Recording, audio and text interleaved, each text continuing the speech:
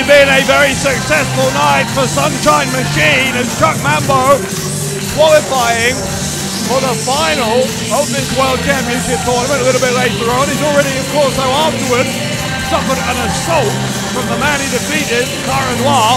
But regardless of that, Sean, Chuck Mambo's partner here, TK Cooper, with an opportunity to join him in the final if he can put away our last-minute tournament entrant, Mark Haskins. There's loads of interesting things going on in this match. If TK makes it into the Fatal 4-Way with Chuck Mambo, the dynamic of that match, I think, just swings completely in the favour of Sunshine Machine. And questions would be, what would their strategy be going into that Fatal 4-Way? You've also got the fact that Spike Trivet has been replaced at the pretty much the last minute by one of the greatest wrestlers in the world. Now this is a world.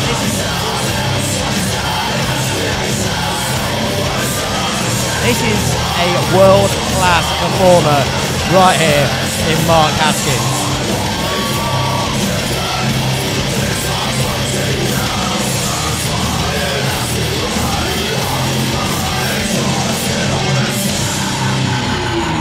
Mark Haskins enters the Clapham Grand.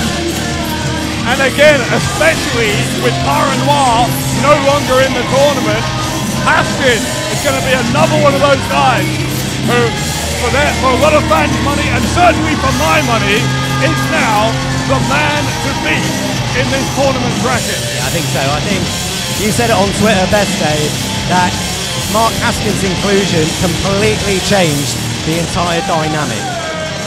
Because as we said, he is genuinely one of the best. In the corner to my right, representing Sunshine Machine, the Headbutt Messiah, TK Cooper!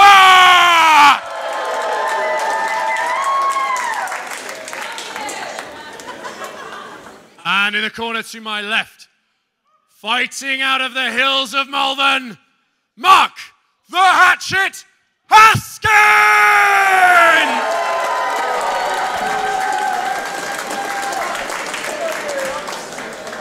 Well, as we were saying, Sean, Mark Haskins, a last-minute entrant into this tournament, but I don't know if that's a disadvantage for Haskins or a disadvantage for Cooper, because TK Cooper had prepared himself for several weeks here for Spike Trivet, only for this twist in the tail to happen with just what, 48 hours or so to go. And when we say replacement, I think you got to say this is Mark Haskins isn't someone who was making up numbers. He is a world-class addition to this tournament, and it's going to be interesting to see how TK handles this. Really, I mean, this would be a huge victory for TK Cooper if he can manage to get one over Haskins here. And started off aggressively. Motivated as well, to not just by that World Championship, but as we said, by the chance to join his tag team partner Chuck Mambo in that final. Another collar and elbow tie up here.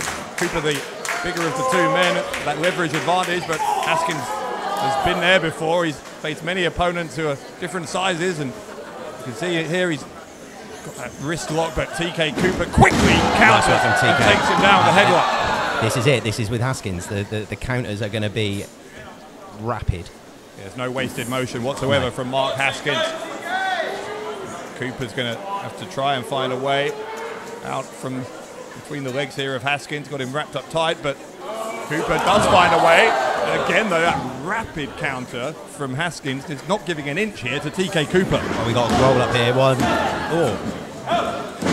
Haskins just demonstrating early on just how dangerous he can be. Cooper just having to take a breath. He knows that a moment's distraction there, and he could have been eliminated from the tournament already. Absolutely.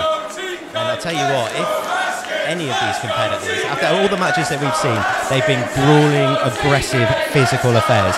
If either TK or Mark Haskins here manage to squeak through this in a relatively quick fashion, then I'm going to say that that's going to make them an immediate favourite going into the Fatal 4-Way. Well, except for the fact, of course, that this is the last first-round match. So by luck of the draw, whoever wins is going to have the least amount of rest time. Yeah, you make a solid point here, Dave. So if anything, time is of the essence for both of these guys.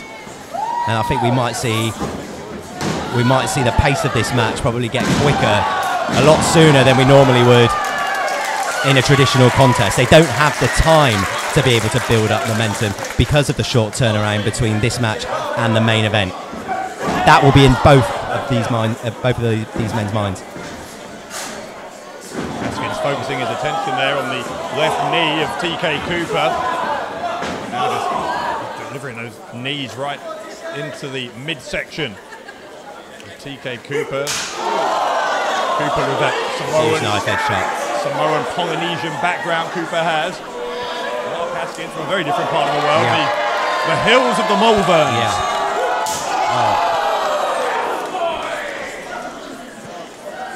They teach him to chop pretty good up in those hills. Absolutely. TK having to weather this storm. Irish whip into the corner. That's nice from TK. Cooper went for a clothesline, didn't get it, but he's gone behind here. Elbow from Haskins, frees himself. Haskins is going to go to the ropes. There's a high leg lariat from TK Cooper. Haskins in a little bit of trouble here. Just a 2 count. Haskins taken by surprise there with the agility of the big man. TK Cooper getting pretty close. Second or third time as well that Cooper's had a near fall. Like we say, the pace is going to be frenetic for this one. Oh, it's a nice little kick to the midsection there from TK. Following up, staying on offense. Cooper with the elbow to the back of the head of Haskins, as you say, trying to maintain this advantage that he's got. He turns Haskins around, scoops him up, slams him down. Hard scoop slam. Cooper going to again try with a pin, and Haskins kicks out. But every time Cooper goes for one of these covers and Haskins has to kick out of it, he exerts more and more energy. It's wearing him down. And that's part of the strategy, I think, for Cooper. Just keep on him, force him to make that decision, force him to prove that he can still kick out, and eventually you're going to tire your opponent. Also as well, TK, very smart with this grounded offense. When you're on the grounded offense, it also takes less energy out of yourself. So you're wearing down Mark Haskins, but also TK isn't exerting as much energy, being able to keep these holds on as he would be if he was doing a lot of lifting offensive moves. So this is a smart strategy, I think, from TK Cooper. Puts his body weight down onto the lower back of Haskins, turns him over again. Another pin attempt from Cooper, another kick out on 2 from Haskins.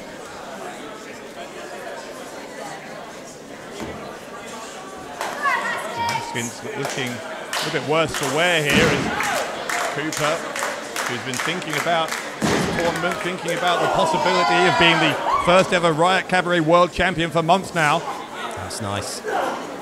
I just couldn't get it locked in. Couldn't get him up for it. Oh. That from Haskins. Big opening for Mark Haskins here if he can capitalise. Big opening. Haskins is lining up TK Cooper for something here. Cooper, short arm clothesline. Rolls onto him, catches him. Big suplex from Cooper. Haskins in trouble. Cooper nips up. Favouring that left arm as well. Keep an eye on that, Dave. Oh, big uppercut from Haskins. And the fact that Cooper missed that kick in the corner has given Haskins an opening. Haskins didn't need asking twice. He's going to take full advantage. He's going to send Cooper to the other side, but there's a reversal of the Irish whip from TK. Haskins goes to the ropes and gets caught again by Cooper. Just pure TK Cooper there. Ran into a brick wall. There's nothing flashy about that. He's just, I'm going to knock this bloke down with their entire body weight.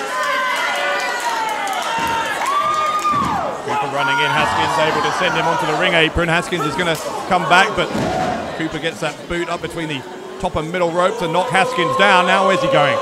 TK Cooper up middle rope. The moonsault! I tell you what, the elevation on that moonsault was absolutely outstanding.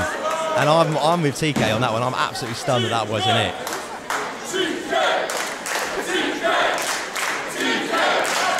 The referee is checking on Mark Haskins. Cooper having a bit of chance to recuperate as well, but Cooper looking to, I think, hit Haskins with the knee to the side of the head. Haskins, though, rolls him up off the ropes. Cooper kicks out. Haskins bringing his foot down, stomping on the wrist of Cooper. saw him catch that left arm earlier on in the match. I think Haskins identifying it, isolating that body part. Cooper though with snake eyes, and Cooper trying to come off the ropes. A slight miscue, but he recovered very nicely there, did Cooper, with that boot that took down Haskins. Haskins, I'll tell you what, when TK got caught with that top rope, that looked nasty. That looked really nasty. Haskins though looking pretty glassy-eyed. Cooper tried to get him again. Haskins with the soldier shoulder roll from Haskins. And now Haskins got both legs hurt. Cooper still finds a way, but Haskins looking for the armbar, trying to hyperextend the elbow of TK Cooper. And there it is. That's going to be it. He's got the crossface now as well. TK's net with that. TK in massive amounts of trouble here, right in the centre of the ring as well. See, he's trying to adjust his body position, get his legs towards the bottom ropes of Cooper. Trying to use his legs to try and break this hold. Gets to the ropes, the hold is broken, but I'll tell you what, this has got to be an excruciating amount of pain for TK Cooper now.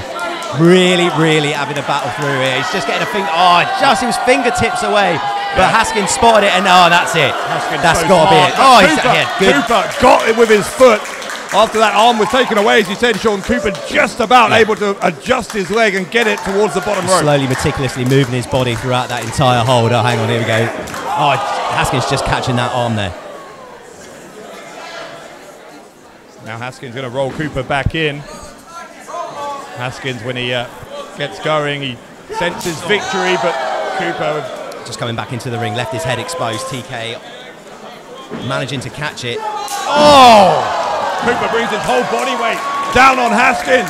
Will that do it? Cooper, he's got two, but he hasn't got three.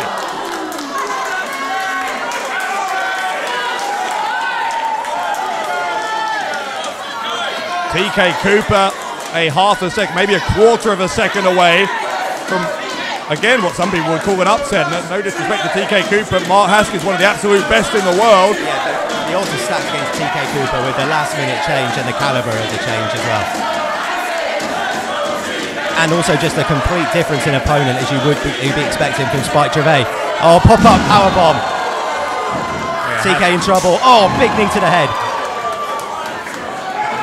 Now Haskins, what's he doing here? Haskins got him up. God, Haskins with a hatchet job.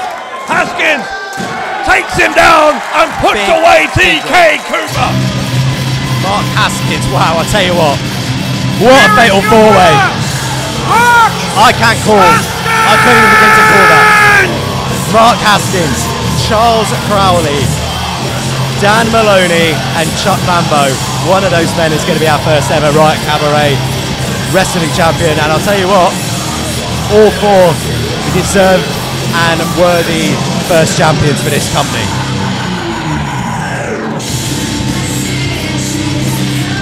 Haskins still with plenty to say to TK Cooper.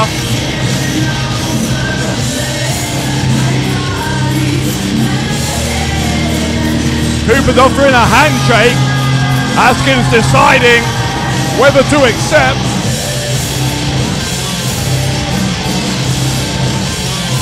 And they're going to hug it out. We'd like to see it. We'd like to see it. And deserved as well. Both of those guys put in a hell of a performance. So we now know who is in the final. It's going to be Chuck Mambo, Dan Maloney, Charles Crowley, and Mark Haskins. One of those four men will end this night as the Riot Cabaret World Champion. History to be made.